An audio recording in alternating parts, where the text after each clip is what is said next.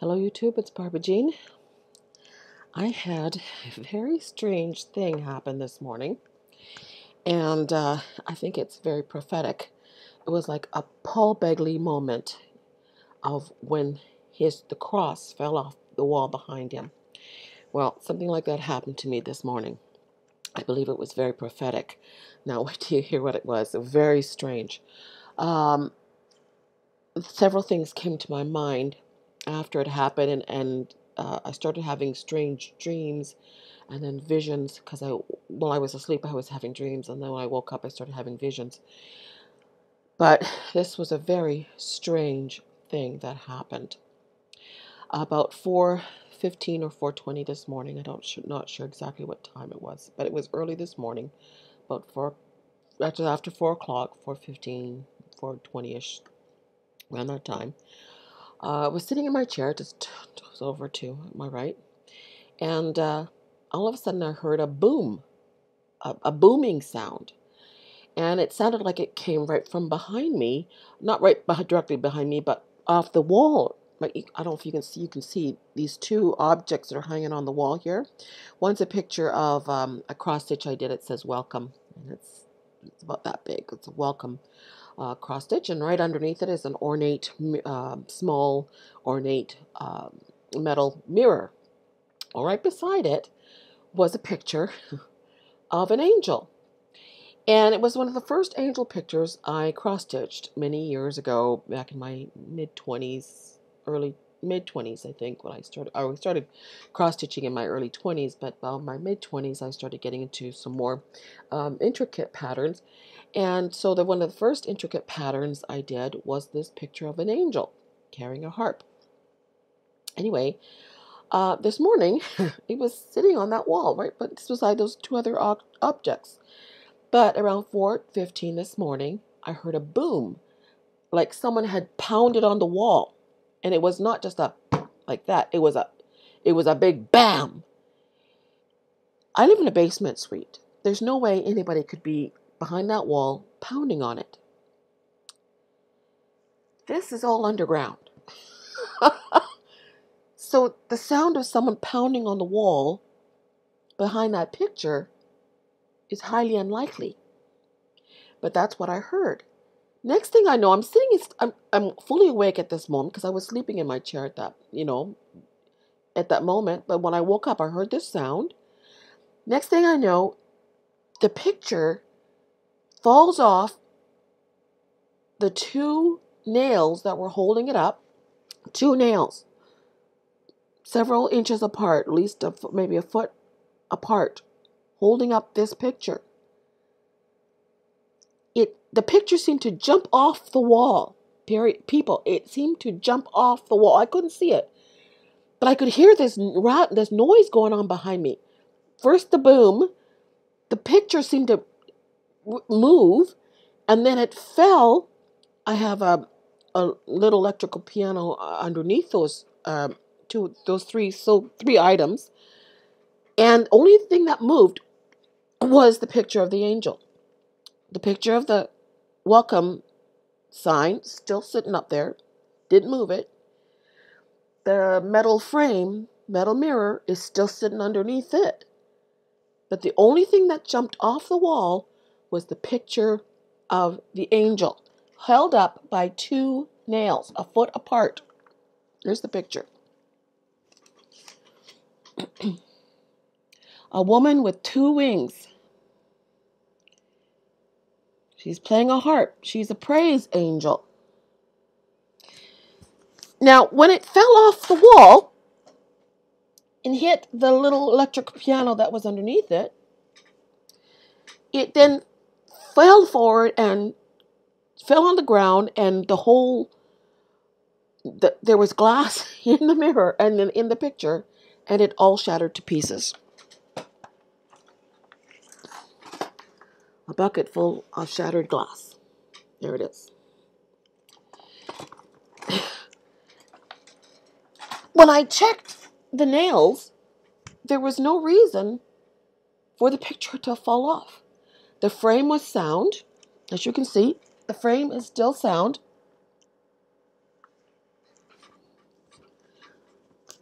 not the frame didn't fall to pieces. The nails in the wall were sound. They're still sitting in there very firmly. When I put the picture back on the wall without the glass, the picture was sitting in there on the wall very firmly. There was absolutely no reason for this picture to fall off the wall and the glass in it shatter to pieces.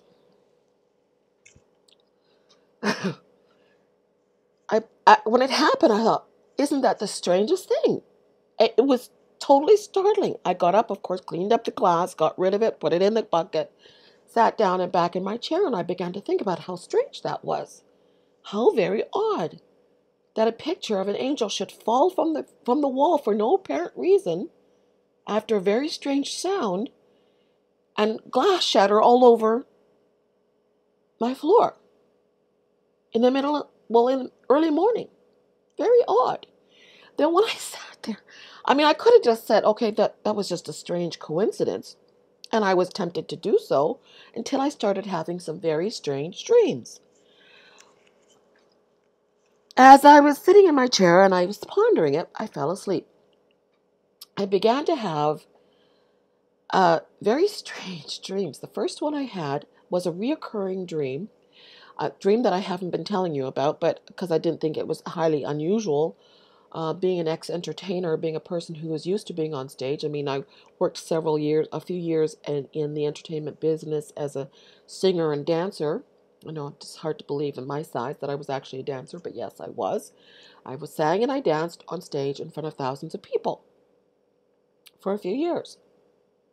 So, and then I sang in amateur choir after the fact when I decided I needed to get away from that business, and I started to go into amateur choir, and I sang in front of hundreds of people with that.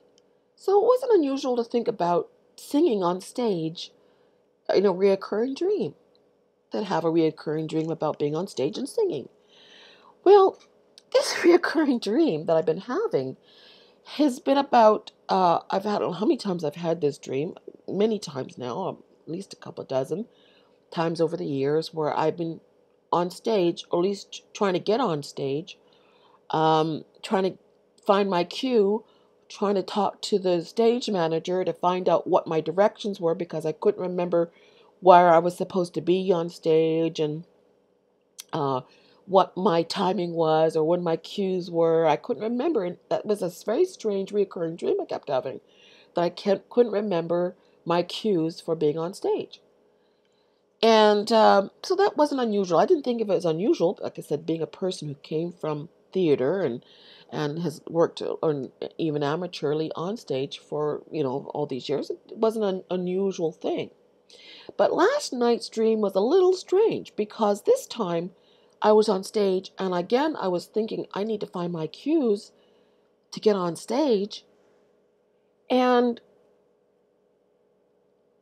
the curtain came in. The red curtain closed on me. Yeah, the show was over. There was nobody. The audience had gone. There was nobody in the audience. There was no stage crew. There was no scenery. The curtain closed on me while I'm in this dream. The curtain closed. I go to my dressing room. The lights are out. There's nobody in the theater. It was very eerie and a little spooky. Everything had closed down. And then I began to have a strange series of disaster dreams. Now, maybe it could be because I had watching too many disaster movies lately. Maybe that was it, but I don't think so, because this continued after I was awake. I started having disaster movies about earthquakes. One particular one was very detailed. I was in a building and people were waiting for the elevator. They got in the elevator and the elevator started to collapse. People jumped out of the elevator when they could, and then the building started to collapse. It was like I was participating in one disaster after another. There was one scene where I'm just trying to remember the order of events.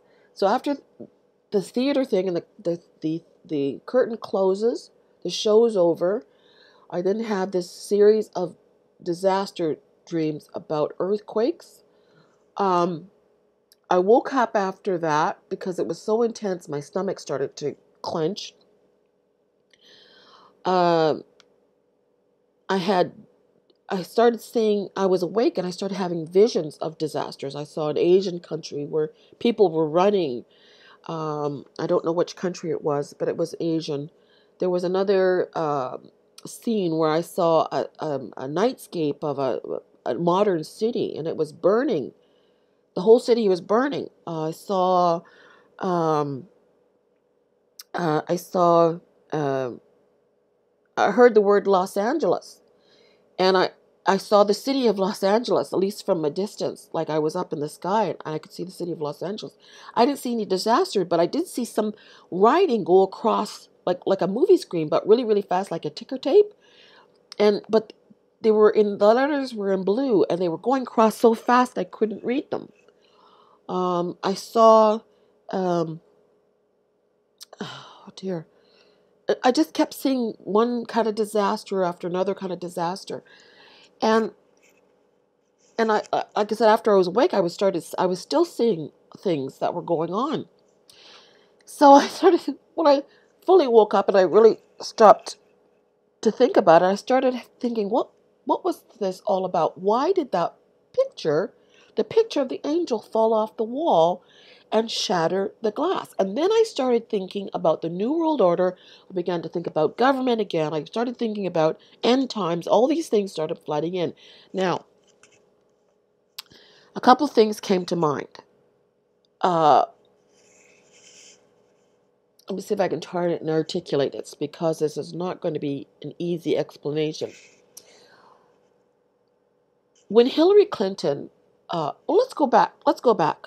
Let's go back to the synagogue of Satan. You find the synagogue of Satan in the book of Revelation.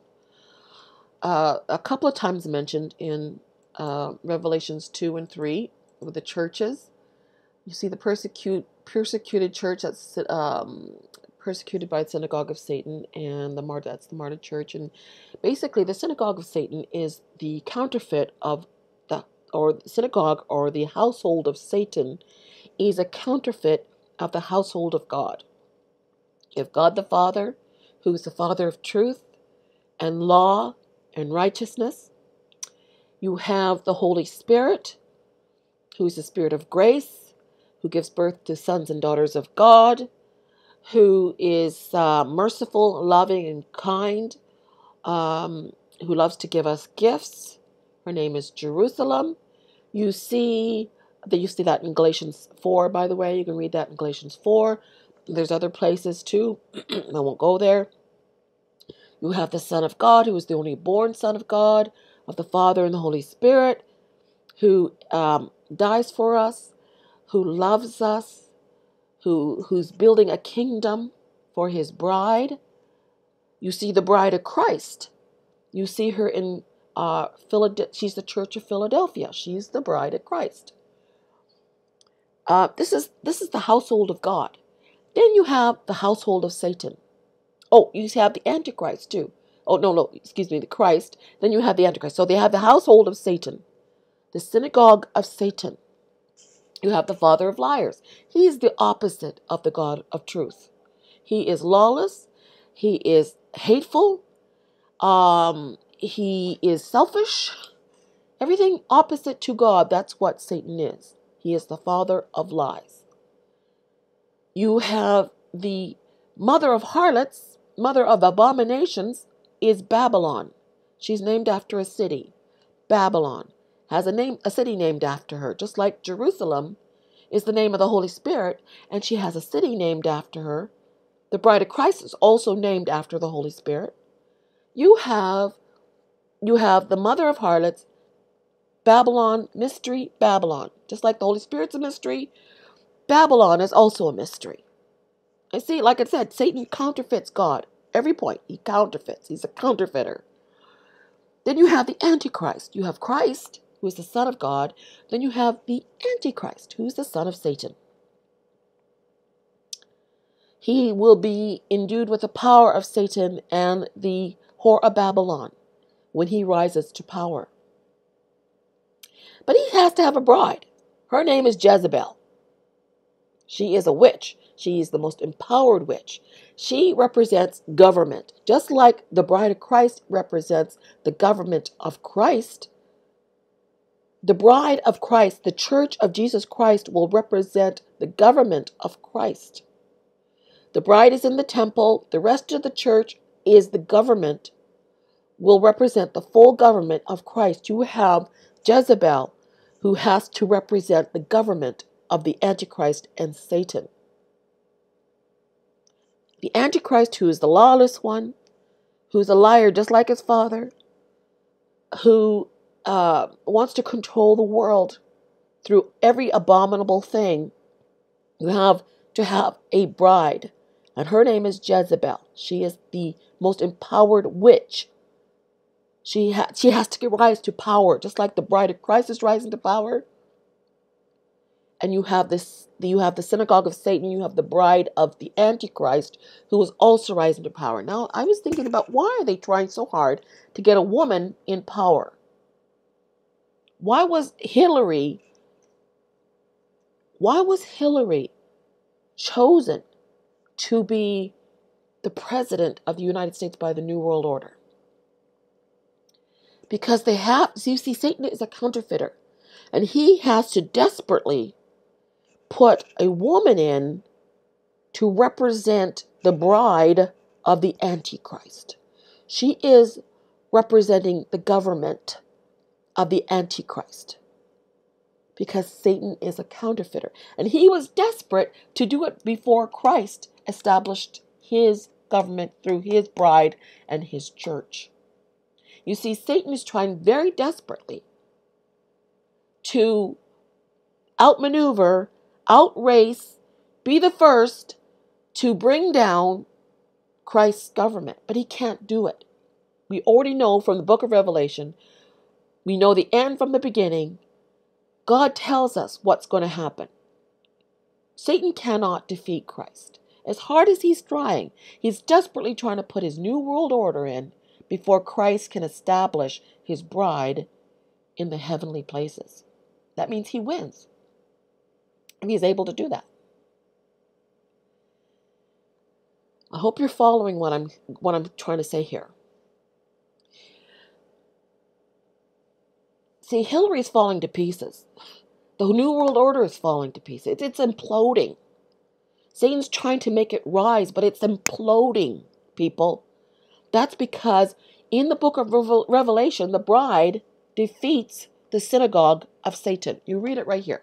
Church of Philadelphia, Revelation chapter 3.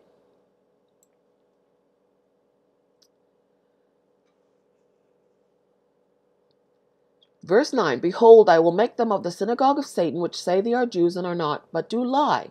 See, the synagogue of Satan are liars. Behold, I will make them come and worship before thy feet, and to know that I have loved thee.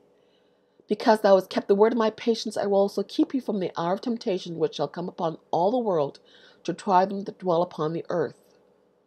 So, the bride of Christ, which is the church of Philadelphia, the whole government of Christ is the whole church. Ephesus, Smyrna, Sardis, Pergamos, Laodicea, and Thyatira. They're all part, and also the Philadelphia. They're all part of Christ's government. But only one church goes into the temple, and that is the church of Philadelphia. Those are baptized in water, immersion water, baptized believers. I have already proven that. Go back to my previous videos. I have proven that the Church of Philadelphia are baptized in water, immersion believers. They are the ones that go into the temple. They are the bride.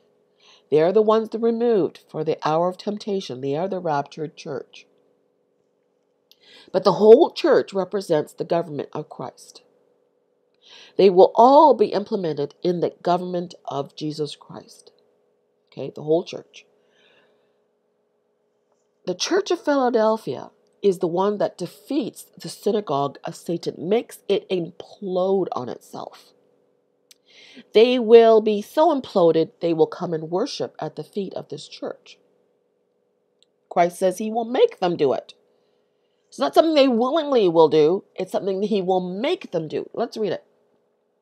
Behold, I will make them. It is a word of force.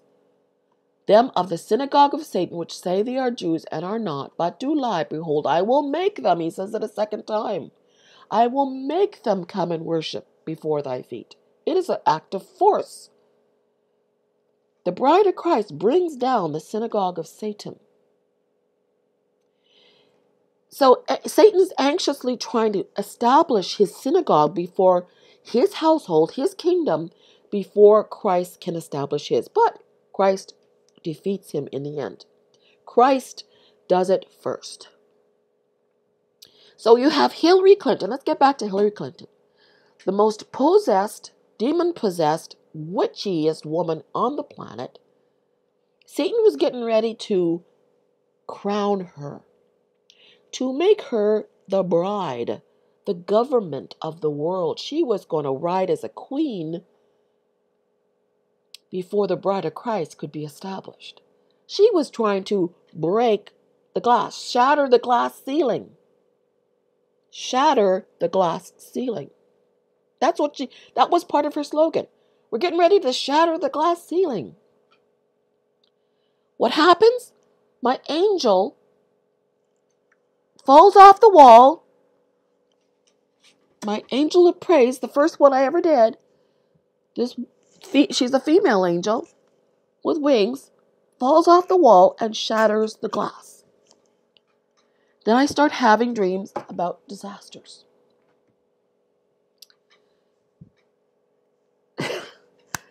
This cannot be a coincidence, people. This is not about the New World Order shattering the glass. Now, I want you to try and understand something. This is really amazing to me because I had those two dreams about cleaning the temple. One about Jerusalem, helping the Holy Spirit cleanse the temple in Jerusalem, or to fix up. You go back to my other couple of dreams ago about Jerusalem. I think I named it St. George, the Dragon Slayer, or I think I called it St. George, the Dragon Slayer. Then the next one I had was about me being in the kitchen, cleaning the kitchen and almost being finished. Cleaning the temple. The kitchen represents the temple. Go back to those videos. And then I had this dream about shattering glass. I mean the reality of glass shattering in my house. For no apparent reason. Glass shattering. You have Hillary Clinton saying they're getting ready to shatter the glass ceiling. But she didn't do it. She couldn't do it. God wouldn't allow her to do it. Who shatters the glass? It's the bride of Christ. I want you to see this. I will open doors. It says here in Church of Revelation,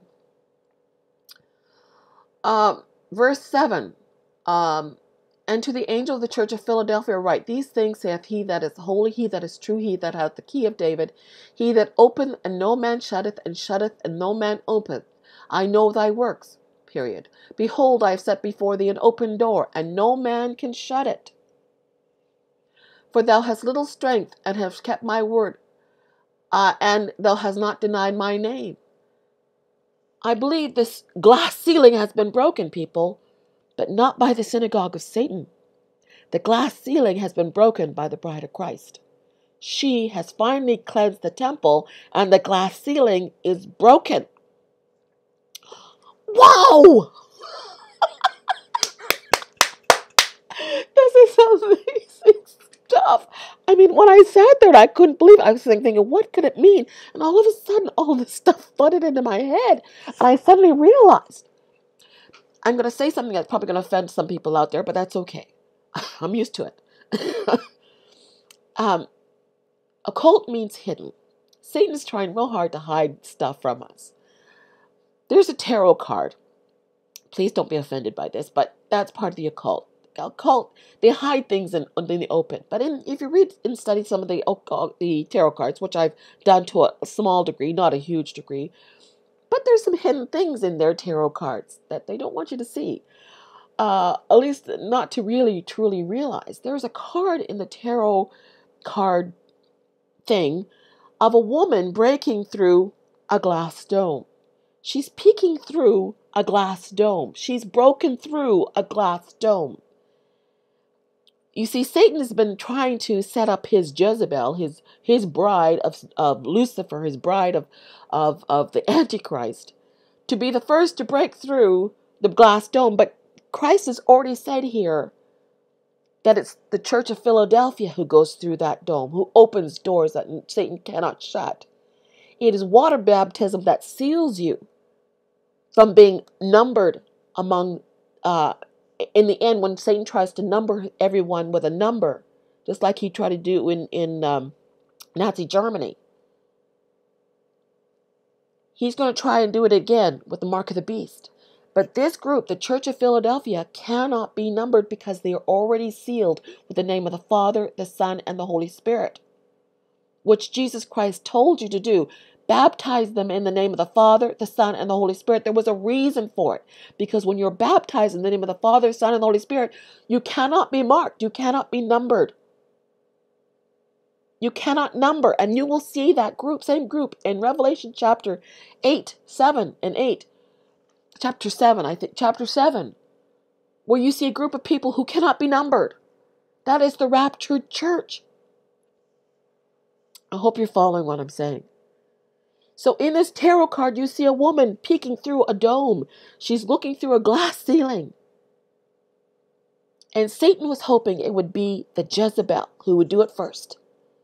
She would represent the government and she would defeat Christ in getting into the position of government before the government of Christ could be established. But, wrong. He was wrong. Again and again. Oh, and again and again, again and again. Satan can't get it right because he cannot win. Who gets established first?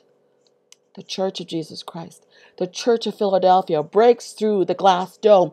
Christ opens a door that no man can shut. It makes her rapture ready, people. She is the government. She gets to the temple before the synagogue of Satan can establish his Jezebel in government. I hope this makes sense to you.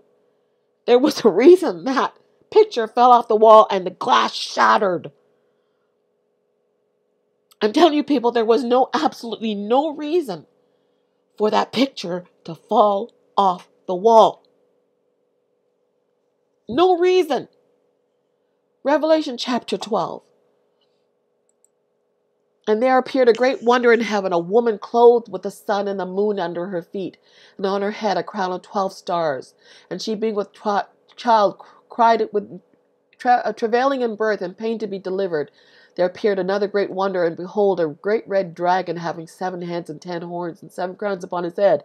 And his tail drew a third part of the stars from heaven, and did cast them to the earth. And the dragon stood before the woman, which was ready to be delivered, to devour her child as soon as it was born. And she brought forth a man-child, who was to rule all nations with a rod of iron, and her child was caught up unto God and to his throne. And the woman fled into the wilderness, where she had a place prepared by God, that they should feed her there 1,260 days. She's caught up. Now, I hope you understand what I'm trying to tell you here. This was particularly significant. This picture falling off the wall, the picture of the angel, the woman with the wings, falling off the wall and shattering the glass, was not a coincidence. There's no way this picture could have fallen off by itself. No way. A Paul Begley moment. Cross falling off the wall. There was no possible way. Now, you could see those 2 other pictures behind me. They didn't move. But this picture, there was a boom. It jumped. The picture jumped and then fell and shattered. And I started having disaster dreams. Had the dream about the curtain closing. The show is over. This is huge, people. This is huge. I can't believe it. This is amazing. Look, I'm turning red. I'm so hot. This is amazing. Something big is getting ready to happen. I don't know what. I don't know when the rapture is. I don't know. The Lord hasn't told me. But this was a major sign. Everyone's talking about the sign of the woman this year being huge, like something that's never happened before. Something about Jupiter doing something that's never done before. There was the sign of the woman of chapter 12, Revelation chapter 12. They're talking about it being huge in September or Pentecost or something going on. This was a sign. This is the woman here, people, with the wings. This is amazing. And the glass shattering. And Hillary talking about the glass ceiling.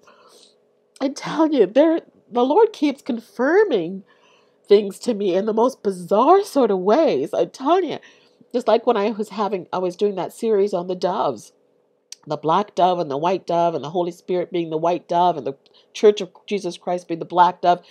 Then what should I behold that week after I finished that series?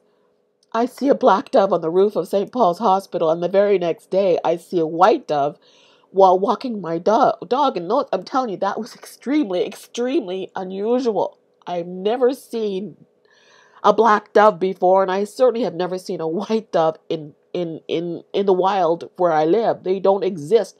We have BC doves that are kind of a brownish color, but not white doves suddenly just being in a park where there are no pigeons. You barely see a bird.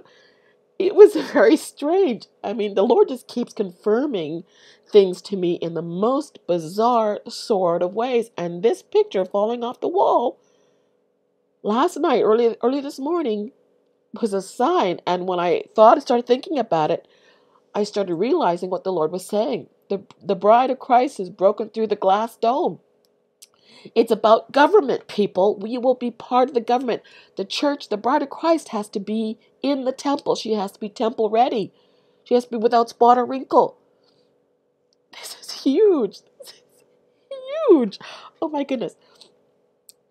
Anyway, I think I better close. There was something else I wanted to tell you about. But I'll have to leave it for the next video because this is already half an hour, and I think I could probably go on for another hour.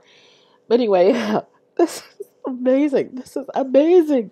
Honestly, we have broken the glass ceiling, people. The church, the bride of Christ, has broken through the glass ceiling. Woohoo! Oh, this is exciting.